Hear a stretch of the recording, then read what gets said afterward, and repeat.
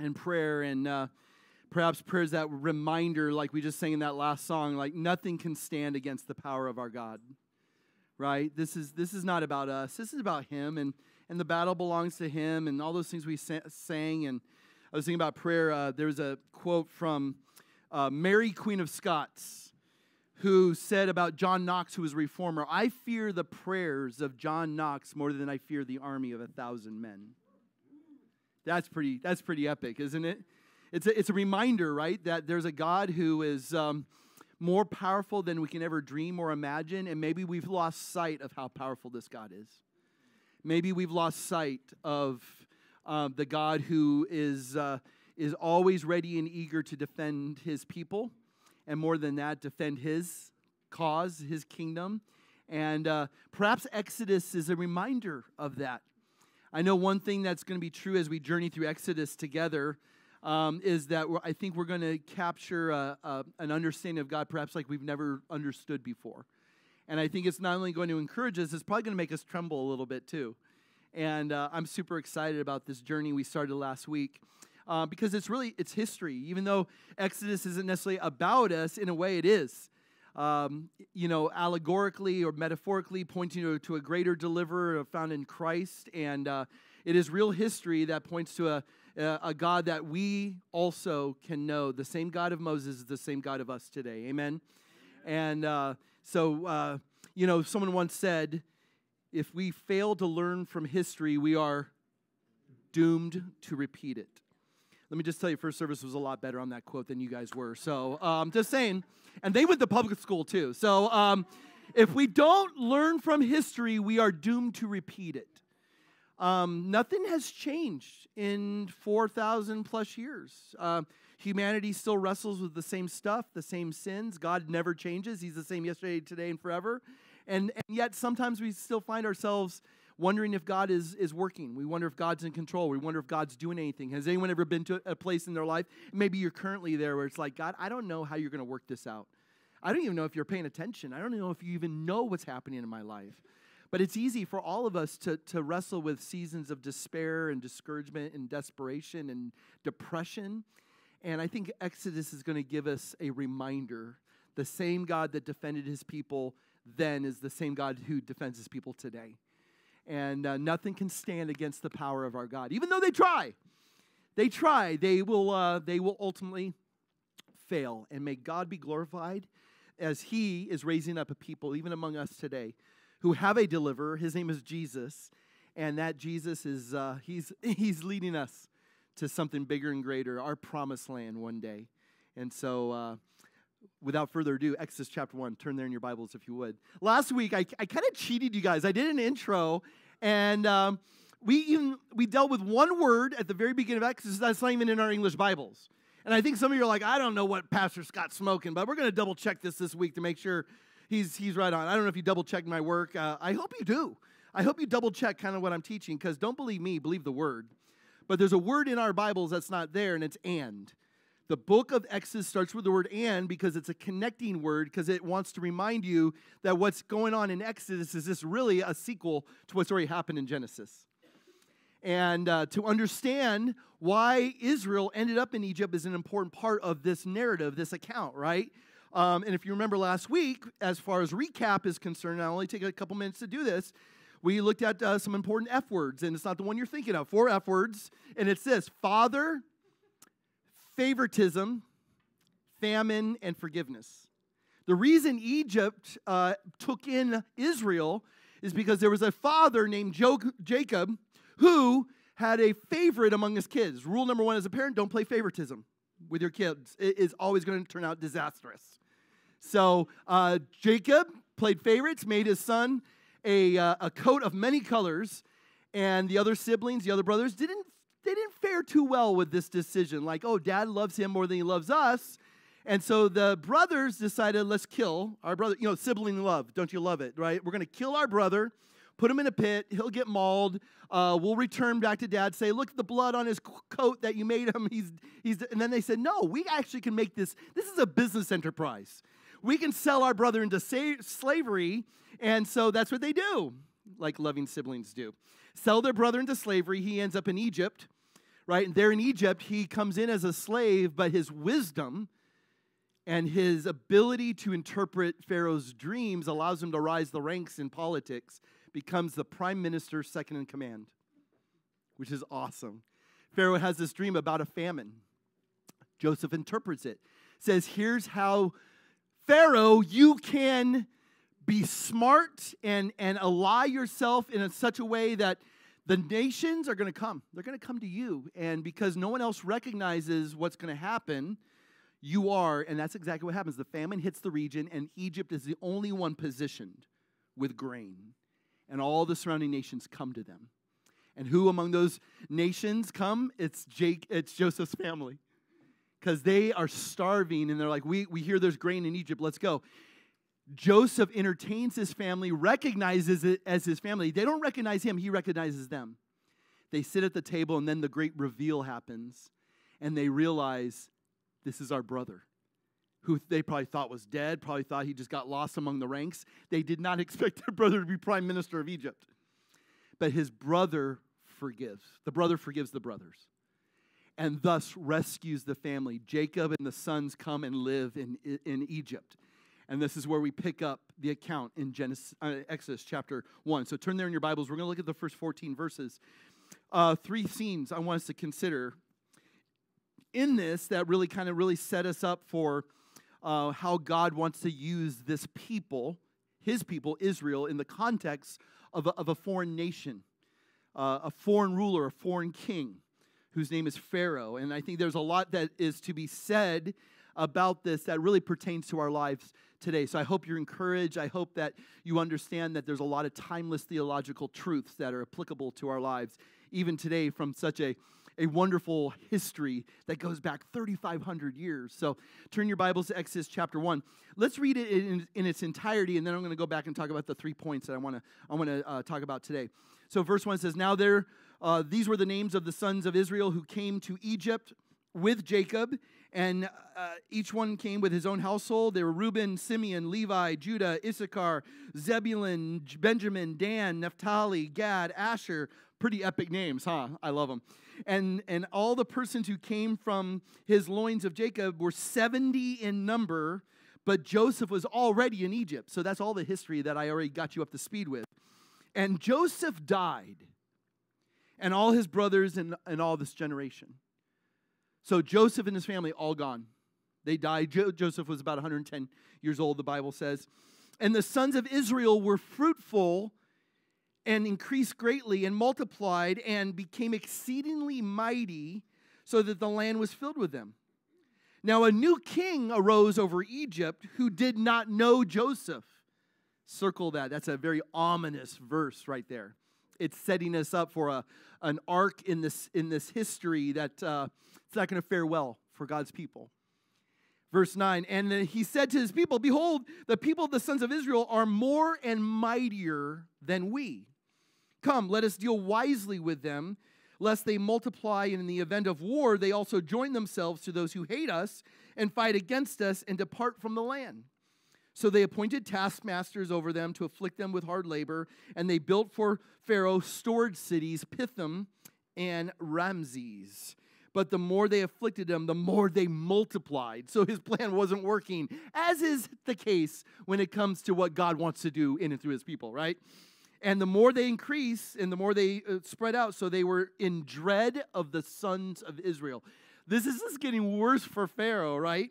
And the Egyptians, though, compelled the sons of Israel to labor more vigorously or rigorously. And they made their lives bitter with hard labor in mortar and bricks and all kinds of labor in the field, and all their labors which they rigorously imposed on them. May God write his eternal truths on our hearts this morning. 3 things I want you to see as far as the arc of the narrative here. The first is this, because it all starts off really, really good, right? Israel's promise and Pharaoh's favor. So everything I've already told you about kind of what's culminated up to this moment in Exodus has been really a fulfillment of God's promise. God promised all the way back in Genesis chapter 12 to Abraham these words. He says, Abraham, guess what I'm going to do? I'm going to call you to go forth from your country, and your kindred and your father's house to the land that I'm going to show you. You're going to go on an adventure, Abraham, and you've never been to this place before. It's going to be foreign territory, and I'm going to make a great nation of you. This is God's goal, to raise up a group of people. He's going to call them a great nation, and I will bless you, and I will make your name great, so that you will be a blessing. See, God does something with his people. He blesses them so they can be a blessing to others. That's an important point we're going to flesh out a little bit more today. I will bless those who bless you because I love you and I want to protect you. So they who honor you, guess what? I'm going to honor them. Whether they know me or not, I'm going to bless them. But those who dishonor you, I will curse. This is God's protective nature over his people. Right? That God is a God who sees his people and oftentimes sees how his people are mistreated and says, trust me, I will vindicate you. One day, all things that have been done as far as harm toward you, God will vindicate you. Here's the good news. You don't have to vindicate yourself. Right? You don't have to go out and be like all vengeful and, I'm going to go out and I'm going to strike those who strike. Stop. This is not going to fare well for anybody involved in this situation. Let him defend you. Let him vindicate you. And he says, and all the families in you, all the families of the earth shall be blessed. So what we see is God fulfilling this, because in Genesis, you see this God who is creating the world. In Exodus, you see the God who's creating a nation. He's creating a people. See, Genesis is about a family, Abraham and that lineage. Exodus is about the nation that came from this family. And so there's two things we need to understand when it comes to the promise of God that I think it's important for us to understand, is that there is a creation mandate that's tied up with God's promises. The creation mandate is literally this: be fruitful and multiply. Now, that's not the first time we've read it there in Exodus chapter 1. Where do those words appear in our Bibles? Anyone? Just in the beginning. Genesis chapter 1, verse 28. It goes back to Adam and Eve. And he says to Adam and Eve, be fruitful and multiply. This is what we would call creation mandate, that says this: God's plan of blessing the world is through being fruitful and multiplying. He is a God who wants you to flourish, and he's a God against anything that prevents human flourishing. Which means something for us today, as it meant something thousands of years ago. He will fully support any sort of union that produces flourishing, and he's against that which doesn't produce flourishing, which means God has set up the family in such a way where a man shall be joined with a woman, they shall come together in holy matrimony, and they shall have babies together.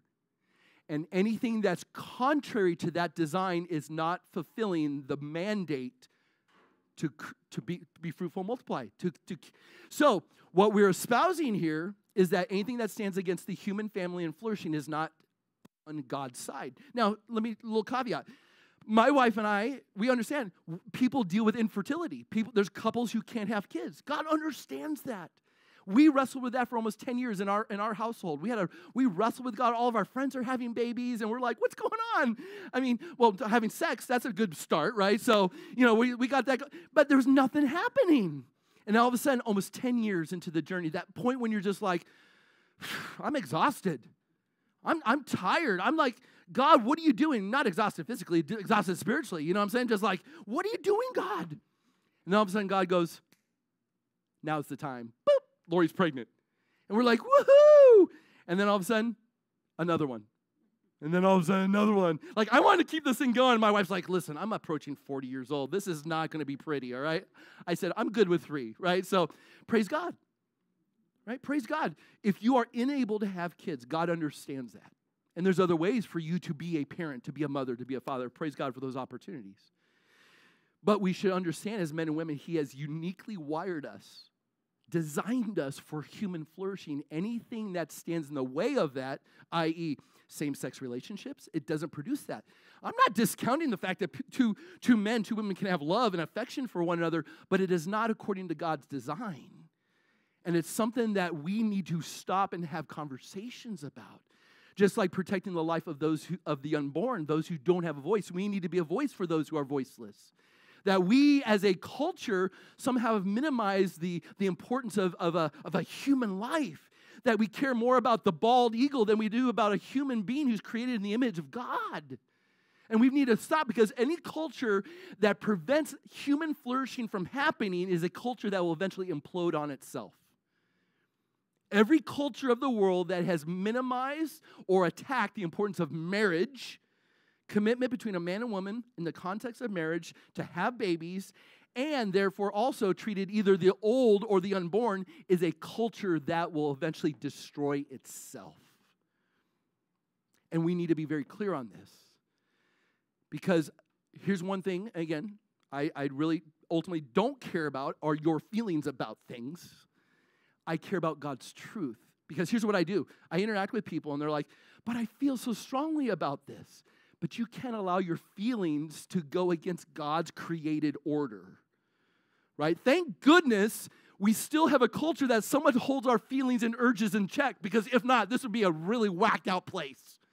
Right? Aren't you glad you just don't live out every proclivity of yours, every sensual desire of yours? This place would just be bacchanal on steroids. Can I get an amen on that? Some of you are like, I don't even know what he's talking about right now.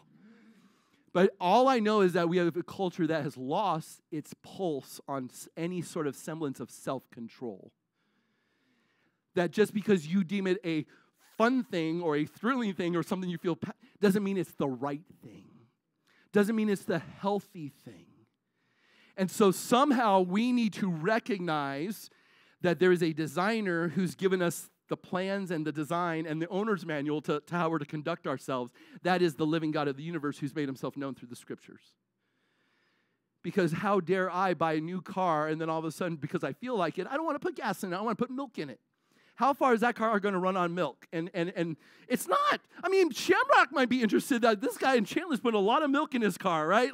But eventually that car's not going to run. Why? Because it wasn't designed to run on milk. It was designed to run on gas.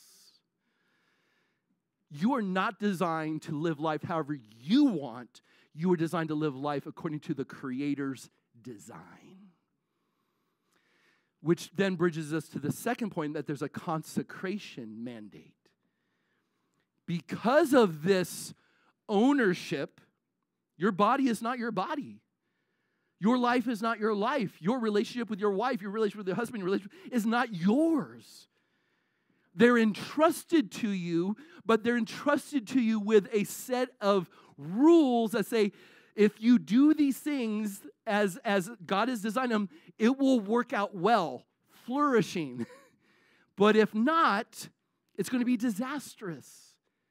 This is why the people of Israel multiplied like crazy. Because they also understood that they're a set-apart people. Point number 2, the consecration mandate. See, God has not only told you to be fruitful and multiply, the most important thing he's called you to be is set apart. You're to be different. See, Joseph ended up in Egypt and didn't convert to the Egyptian religion. He didn't adopt the Egyptian practices. He was a man who remained faithful to who he is in God from Canaan, but he still had an impact and influence. Write those 2 words down in your notes. Impact and influence in his culture, even though his culture was totally foreign and held to different values. Here's what's tough, friends, is to live in a culture that doesn't share the same values you do. What's difficult, though, is that even though the culture may not agree with some of your decisions, some of your ethics, some of your morals, there's this consecration mandate that says you still live as one who's owned by Christ. You still live as salt and light in an oftentimes tasteless place, dark place. If you think about it, Joseph, oh my goodness, he had this position of privilege, and he didn't want to squander his privilege and his position. He was used mightily of God and yet remained faithful to his God in a context that so didn't want his God. They reaped the benefits of his consecration.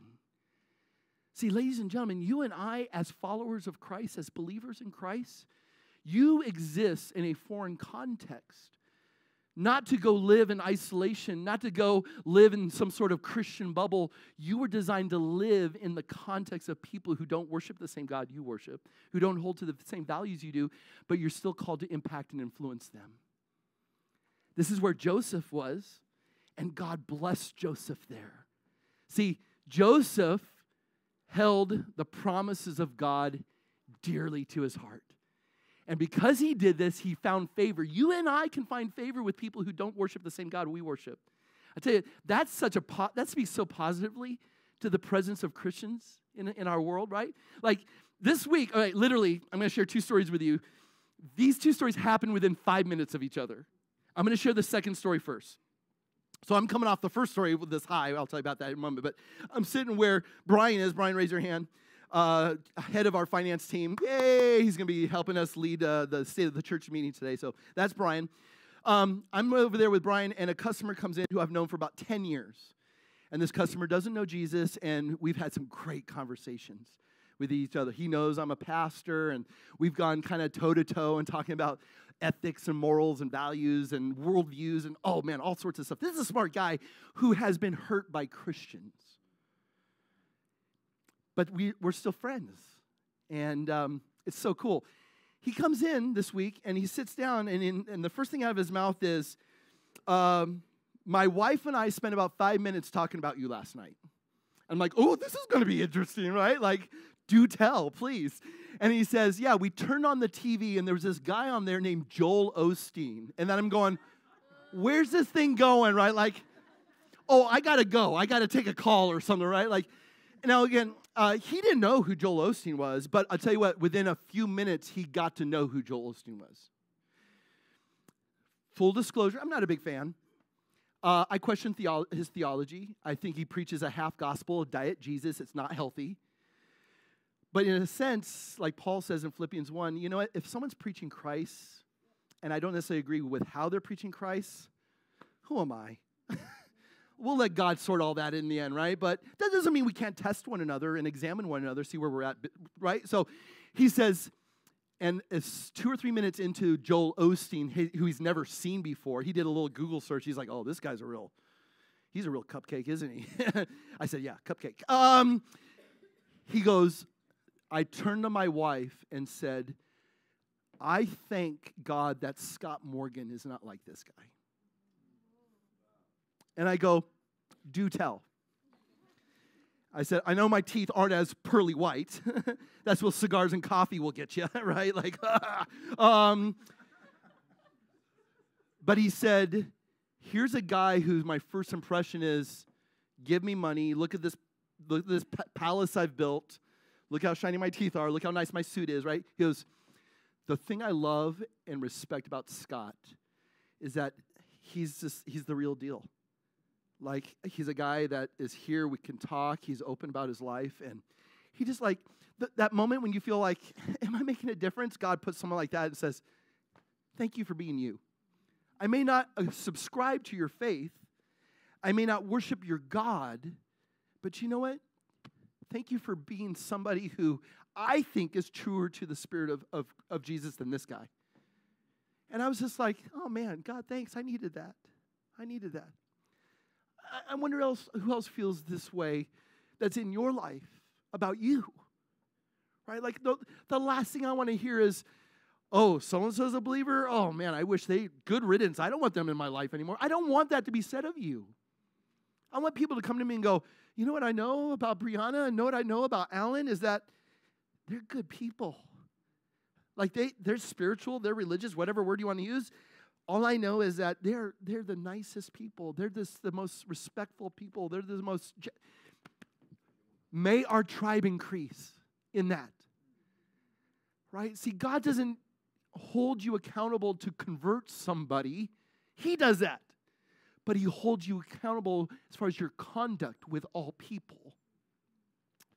And all I know is that Joseph's in Egypt, and he is just honoring God, and he is finding favor with Pharaoh. And God's blessing him. And I want that to be true of us. Amen, church? I want that to be true of us. But sometimes things change. Point number 2. Israel's prosperity and Pharaoh's fear. So something happens here in the account. Look at this. So Joseph dies, all his brothers in that generation, but the sons of Israel were fruitful and multiplying, right? And became exceedingly mighty so that the land was filled with them. Just so you know, 70 people came into Egypt initially. 2 million are led out in the Exodus. There's a lot of baby making going on. Whole lot of baby making going on, right? Like you can hear Elvis singing that, right? All right, so Pharaoh is now introduced. Verse 8, a new king comes to power over Egypt who does not know Joseph. These are haunting words because anything good that Joseph was able to impart in this culture seems like, yeah, we have no understanding of that. There's this lingering presence of something, but we don't know him. And what's unfortunate is that not only there's this Pharaoh who knows not Joseph, but I think the people of Israel also begin to not know Joseph. Something happens. Verse 9, look at this. Pharaoh says, behold, the people of the sons of Israel are more and mightier than we. You know what I hear in that? Fear. You know what I hear in that? Insecurity. As is what happens with new administrations come into power. When there's new presidents, new CEOs, new owners, right? New kings, new captains, right? All of a sudden, you start to see things which may or may not be real. Yeah, they were multiplying, right? They were numerous among the Egyptians. Whether they outnumbered the Egyptians, that's yet to be known. But all of a sudden, insecurity. Be careful of an insecure leader. Be careful of someone who rises to power who leads by fear. Because what happens is they start perpetuating propaganda that is oftentimes less real and more imaginary. Because look what happens, verse 10. Come, let us deal wisely with them. So he goes, we have to do something about their increase, their presence, lest they multiply and in the event of war join themselves with another nation and hate us and fight against us and depart from the land. So number one, the fear is we're going to lose our workforce. And number two, they could join forces with somebody else and we'll lose Egypt. Now, here's the question. Has Israel demonstrated any sort of activity that would say we're anti-Egypt? No. But this is where fear does. It capitalizes on your insecurity. And oftentimes, when an insecure leader leads by fearful propaganda, it leads to nothing but brutal and beast-like behavior. Some of you are going, sounds kind of like our culture today. It does. Because we live at such a precipice in our culture where it's now less about the character of a leader and it's more about how much excitement they can stir. And often that excitement is based upon lies and things that are imaginary, not true. Ladies and gentlemen, we can do better. We can love better. We can lead better, right? There's this Pharaoh who knows not Joseph nor his character, his conduct. There's a people called Israel who knows not Joseph and his character and conduct. That's why we have the writings of Exodus.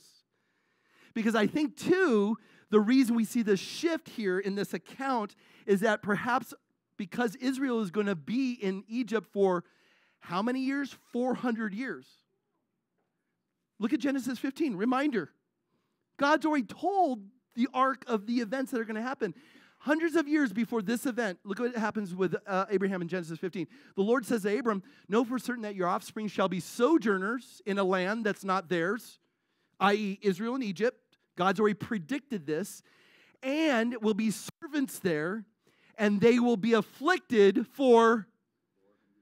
Now, I don't want to sign up for affliction for 4 minutes. Amen? Anyone else signing up for this? Like, okay, God, I'm in, right? No, I'm not. But just so you know, for 400 years you're going to be afflicted. You know what happens when 400 years of affliction happens? You forget about your God. You forget about the importance of your presence in a culture that's foreign to God, that's hostile to God. You're in a context where your values in Christ clash with the values of that culture. 400 years you will be afflicted, but that's not the end. I will bring judgment on that nation. The battle belongs to the Lord. Amen? No power will be able to stand against the power of our God. I will bring judgment on that nation, and they shall serve, and afterwards they shall come out with great possessions. So, we know the end of all this. God is a delivering God. God is a victorious God, right? Why are we so mournful? Why are we so hopeless? God is a delivering God. Even though he says, I'm not going to spare you from affliction, I'm going to allow you to go through affliction, and I'm not going to have you trust circumstances, I'm going to have you trust Christ. But know that the afflictions will not go on forever. Isn't that good to hear? Number one, our momentary afflictions are nothing compared to the eternal weight of glory. What you are going through right now will not last forever. God is a God who is a delivering God. He's a rescuing God. He's a God who says, whatever you go through and whoever you go through it that's against you, I'm against them. I will vindicate. Trust me, it's all going to work out okay. Better than okay. It's going to work out awesome. So the people need to be reminded of this because Egypt is not the promised land. Right? These people are in Goshen, which is the most fertile place in Egypt. These people are there, but they're not longing for Canaan anymore. Can I encourage you with something, church? This world is not your home. You're passing through. You're sojourners, you're exiles, you're aliens. You were never made for Egypt. You were made for the promised land. Here's what I'm praying, that your spiritual hearing would continue to hear the voice of your God say, you're almost home. That you hear your Lord and Savior Jesus Christ say, I go and prepare a place for you, and I'm not far away from coming back to take you and to be where I am. Right? We need to be reminded of this because as our values in Christ clash with the values of our culture, sometimes we can lose sight of what's really important. And especially when there's opposition, like a guy named Pharaoh, right? A couple things I want to just navigate with you real quick. It's this, and these should be givens, right? Number one, change is to be expected. So the fact that perhaps Israel's wrestling with new leadership, kings rise, kings fall. Nations rise, nations fall. Change. My favorite quote about change is by Mark Twain, who, he's an interesting guy, great sense of humor. He says, the only one that likes change is a wet baby, right? So, like, bravo, Mark. Like, it's true, none of us like change, but it happens. And we get so like, right? There's a new administration, right? New administration means new taxes, new policies, new laws, new legislation, right? And we all wrestle with this for better or for worse, right? None of us like anything new, and especially when it's new and it's against stuff that we value and we cherish. But as circumstances and culture changes, number one, expect it. But number two, no matter what happens, there's one thing that's to be constant, and that is your obedience to God. See, obedience to God always has an advantage over any opposition from an enemy. The spirit, the dynamic, the environment may change, but the thing that's going to be constant in our hearts is that no matter what happens, I will be allegiant to my God. Daniel, exiled from his home. Change? Yes. Given new name, given new education, given new diet, right? Here's Daniel in this foreign context. One thing he did not want to do is go against his affection and allegiance to God. And God blessed him in that context. See, ladies and gentlemen, you are called to be who you are in Christ no matter what happens in the culture. And that may get better for you, that may get worse for you. But nothing changes your obedience to him. Because Israel's about to undergo a reordering of their social place in this culture. They're going from being the darlings, like, aren't they great? We're just so glad they're here, to now they're intimidating. Now they're rising up, and now they may be against us and not for us. Fear sets in. Things are going to radically change, and it's going to become more painful. Lest you think you're going to go through life as a believer pain-free, you have bought into the wrong gospel. Can I just tell you that one of God's main means of sanctifying you is to allow you to go through painful processes. Embrace the suck. Embrace the pain. How many of us here have gone through painful processes, have come through them, and have learned so much more about your God and yourself that those painful processes wouldn't have taught you? Amen? Our God is a God who does not allow needless suffering to happen to his kids. Everything we go through, for better or for worse, is going to tell us something about our God and about ourselves for his glory and our good. Okay? So they're about ready to go through something that they're not perhaps anticipating, which brings me to my second point.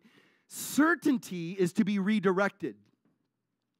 Because I will tell you, there is nothing certain in life except the character of God and his promises. What does that mean? It means the essence of a believer's life is not certainty, it is trust. Write that word down, trust. Because how many of you have had things that you thought were certain become uncertain? And you're like, what am I left with? I'll tell you what you're left with as a believer. You're left with a God who is the same yesterday, today, and forever, who is unchanging, who is ever constant, constant in giving himself, constant in showing love, and constant in saying, no matter what you go through, I will be there. If it's through the fire, I'm there. If it's through the water, I'm there. If it's through the storm, I'm there. If it's through the peaceful desert, I'm there. Just know, feast or famine, I am your God, and I will never leave you or forsake you.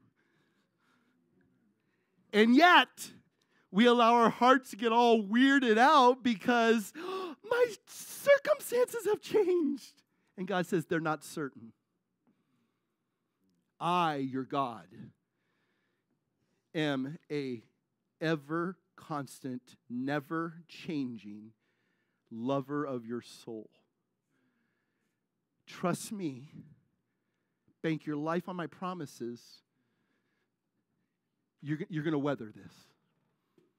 Stop trusting in things that they were never meant for you to trust in. Can I get an amen, right? Like, governments change, right? It happens. And so, whether we're experiencing changes at work, changes in our family, death happens, and all of a sudden our life is like so uncertain. Right? As a 15-year-old, I never thought I was going to lose my mom at age 39. She was 39. My family went into this tailspin that God somehow, through it all, proved himself to be so good and faithful. I mean, whatever you're dealing with, whatever, your marriage is not what you thought. You end up, a year ago, you never thought you were divorced. Here you are divorced. We're not here to judge. We're not here to condemn. We all have things uncertain happen. The key is, may we be a community that says we will not allow you to spiral in despair and spiral in devastation and spiral in depression. But we will come alongside of you and say, yeah, though your marriage may have, you thought it was going to be certain and it ended up being not certain, there's one thing that is ever constant, and that is your God loves you. Boy, we need to hear that. Because there's this entity that exists that is really, it knows the promises of God, but is intent on making sure you don't know the promises of God, and his name's Satan. You know who knows the promises of God than you do? The devil. And you know what he's trying to do? And he's been doing this from the very beginning. Trying to get you distracted to trust in things other than him. Wow. He believes, but he doesn't believe in a salvific way. The demons believe God and shudder. That's what James says. But we, who are created in God's image, are given the capacity to believe, but not to shudder, but to trust.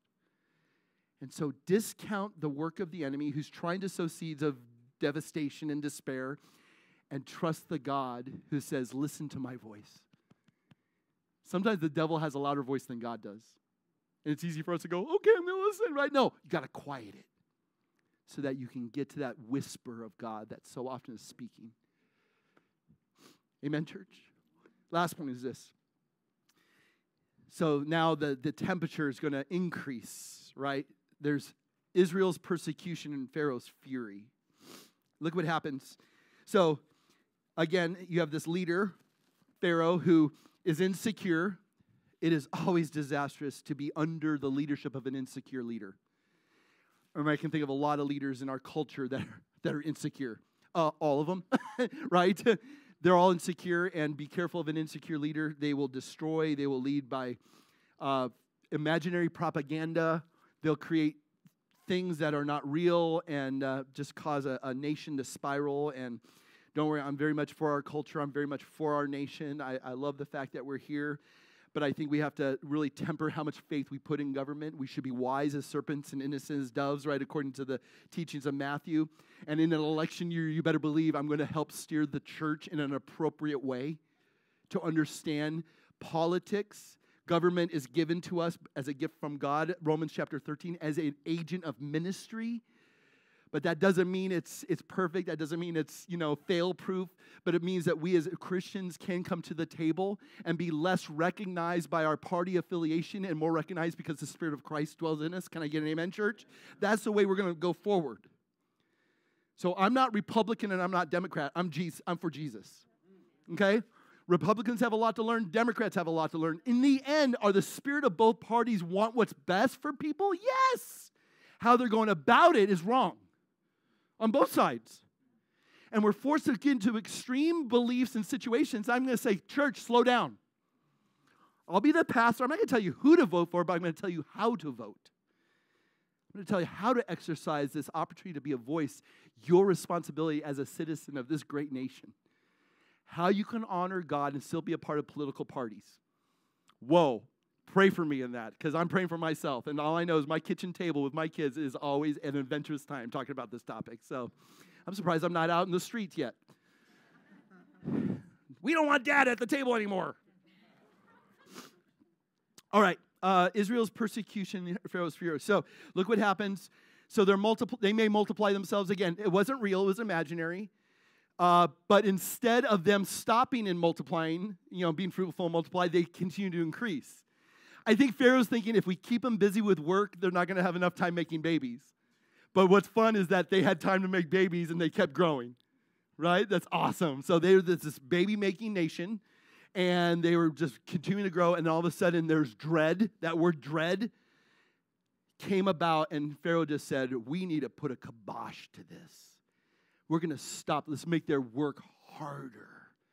And then they began to really fear the fury of this insecure leader. You know what this looks like? This is discrimination. And I want you to think through what's happening here. Because what we see in this text is that fear turns into hate, then turns into subjugation. Or to put it another way, it is prejudice that turns into persecution, that turns into genocide ultimately. Gee, does that sound like some other events that happen in human history? Some not too far long ago. Some even currently happening in other nations. The moment you start thinking of people as a category and not as a human being is disastrous. First conversation I had 5 minutes before the other one. I'm over there where Audrey is. Because I moved seats. Audrey, raise your hand. So I was where Audrey was, and I ended up where Brian's at. Some guy comes up to me this week and says, are you the owner? And I always say, maybe. Because you never know, right? Like, is it good? I'm the owner. Is it bad? It's on whoever's working behind the bar, right? It's Dave. I'm going to blame Davey, right? So I said, maybe. We kind of laughed, right? And he says, I want you to know I have a child who's trans, and they meet with friends here, and I want you to know how much I appreciate you providing a safe place for them. Now, some are like, did you come out and tell them, like, where'd you go wrong as a parent, right? Like, what? No, because that's not my spirit. I said, you know what? Thank you. I said, that really communicates the essence of, like, we want to be a place where everyone can come together, right? It doesn't matter who you are, what color you are, what sort of sexuality you practice, whatever. I have my opinions on those things, but I'm not going to prevent people from being. He goes, I want you to know how much I appreciate you providing a place for my child. And then he looked down. I'm wearing my Count Zinzendorf shirt. It's got a big cross on it. It says, preach the gospel, die, be forgotten. If you don't have a Count Zinzendorf shirt yet, $15, I can get you one, all right? So he looks at my shirt and he goes, are you a religious man? I said, I'm a man of faith, love Jesus. He goes, can I give you a hug? We haven't exchanged names, but I hug him, and then he proceeds to walk away. And he goes, if you wouldn't mind, I would love to have another conversation about what you've done here. I said, I would love that. Love to have that conversation. All I know, and this took place less than a minute, but how much information was given to me at that moment made me stop and go, okay, here's a dad who's raising a trans child. Whatever you believe about that, okay, whatever. But then he goes, but you're a Christian. You're a man of faith. What I heard him say when he said he wanted to hug me was, perhaps he's never encountered somebody who is a Christian who's maybe been nice, been kind, maybe been judgmental, been condemning. I don't know. But all I know is that him raising a trans child and me being a person of faith, he wanted a hug. And I'm thinking to myself, I want us to be the kind of people that the world goes, we already know what you're against. We want to know what you're for. Because we're good about telling people what we're against. Because we love that just, yeah, I hate this and can't stand it. Like, stop. What are you for? And here's what I hope you're for. The Spirit of Christ being present in your life where even your enemies want to hug you. Even those who differ on any theological, moral, ethical, want to hug you. Because, again, it is not your job to convince and convert. It is your job to conduct yourselves in such a way that somehow the Gentiles will glorify your God. Matthew chapter 5. That you're living as salt and light in such a way that maybe a second conversation you can get into the weeds about what you believe and why you believe it. But at the start, allow that door to open instead of close it right away. Some of us are good about saying, I'm going to stop this conversation right now because you're a category and you're not a human. Ladies and gentlemen, you know what sinners do well? They sin. Can I get an amen? You know what sinners who don't know Jesus do well? They sin in darkness and with blindness. You come to the table assuming people have all these convictions that are right in line with yours in Christ. They don't. They're blind just like you were blind, but now you see. Don't force their blindness down their throat. Be the one who has vision. Show them the light. Stop being divisive and seek unity and harmony. Because here's what I know God's not going to do. Welcome to heaven one day. I'm so glad you debated that guy and really crushed his worldview. You know what God's going to say? Thank you for giving the account of the hope that's in you with gentleness and respect. Wow. All I know, guys, is that we have done a horrible job of treating people as categories than human. And we need to stop. We need to stop. For fear of whatever. Right? Deep down inside, the reason we don't treat people as human is because there's a fear that lies within us. And I don't know what that fear is. They're going to take over. Who's they? I don't know, whatever your they is. But all of a sudden we fall into this self-protectionism, and we need to be reminded that God's got us. He's got a new country waiting for us. This is not our home. And whether the laws of the land are in agreement with you or not, it's all going to come to pass. There's going to be one king and one kingdom that's going to reign forever. I'm on Jesus' side. I have a peace about that. We're good to go. Can I get an amen? So, in closing, 4 things to consider that are actually, believe it or not, the teachings of Christ. And, once in a while, you should pay attention to Jesus. That's all I'm saying. That's all I'm saying. Here we go. Number 1, you're in the world. You're here. You had no choice to be here. You're here. Praise God you're here. You are evidence of a God who has such creative ability, it blows our minds. You realize men and women trying to figure out humanity forever?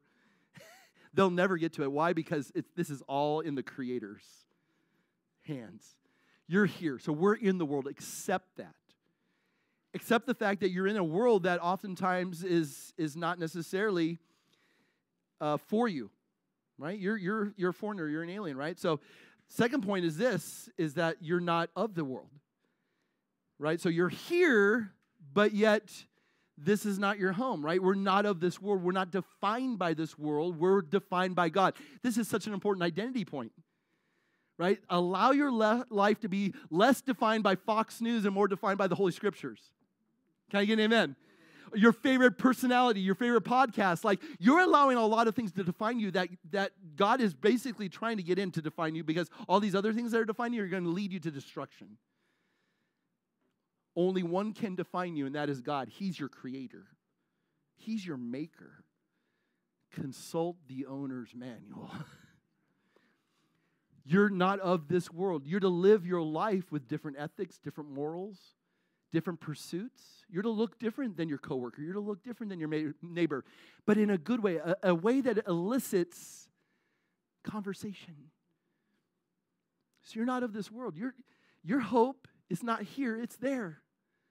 Set for yourselves, treasures in heaven, right? You are seated in the heavenly places in Christ, right? Your citizenship is a heavenly one, right? There's Colossians 3. There's Philippians chapter 3. Boom. Read it this week. Get more happy about your eternal home than this home.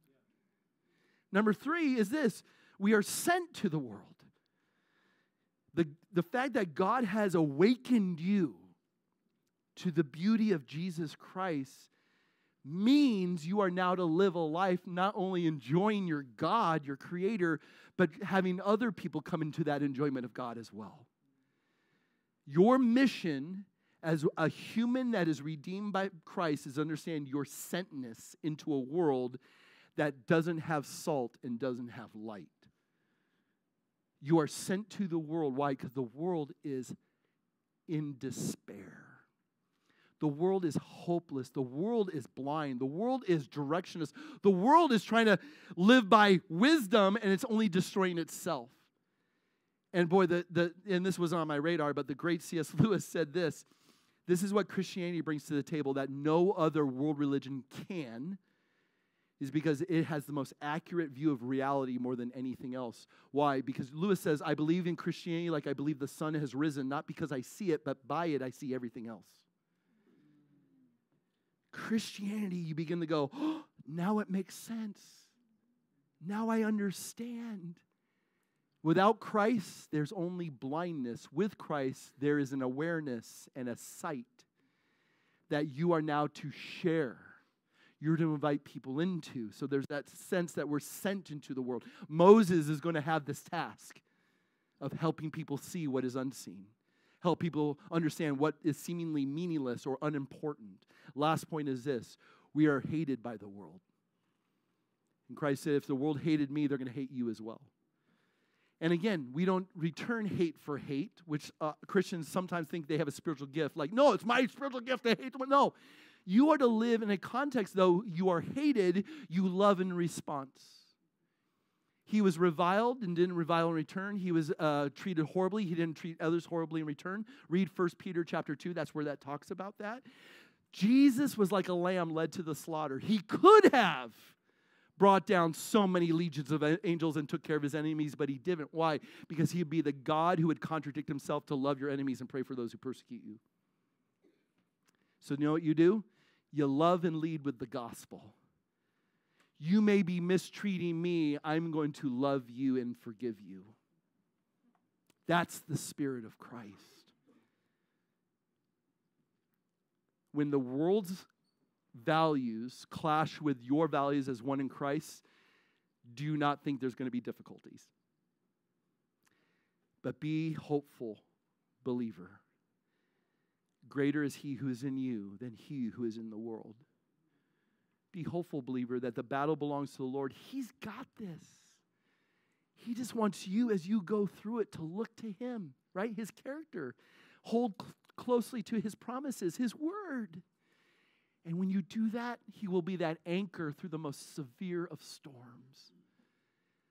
Because here is the best news of all. There's one who's gone before us. His name is Jesus. Afflicted, crushed, man of sorrows, acquainted with grief, who went to the cross, died a criminal's death, perfect, spotless, didn't deserve that treatment, but he endured it for us.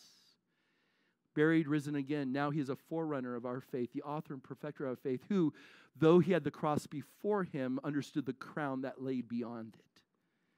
And he invites you to trust him as well. If you cling to Jesus and keep your heart pressed into who he is and where he's at and what he's done, you will not falter. You will not be crushed. You will be ever hopeful, because greater is him who's in you than he who's in the world. And all the church said, amen. Let's stand. Let's pray. Father, thanks for today. Thank you for being so good, for giving us a song on our lips to sing. How good are you? Wow. It's so true. To give us time to connect with one another, to see familiar faces, to meet new ones. Lord, I pray that the spirit of love and just acceptance is here. That the Spirit of Christ is present, a welcoming, warm, gracious spirit, a kind spirit. Thank you for your word, Lord, that instructs us. Lord, it guides our steps. Lord, probably the biggest thing that I'm pressing into right now as I think about this is I don't want to take my sights off of you. Lord, the moment I do, the moment I get all conflicted inside, Lord, thank you that you are the God of peace. And you bring forth a peace whose mind is stayed on you. We want that peace. Help us to trust. Help us to look to you. Help us to cling to your promises. And no matter what we may be going through, help us to hear that still small voice. I will never leave you or forsake you. Thank you for being such a good God, for giving us this time together. Be glorified in our lives. Help us to point others to Jesus. And Lord, thank you for just being our God. We pray this all in Christ's name. Amen. May the Lord bless you and keep you more. Lord, lift his face towards you and give his grace and peace forever and ever. Amen.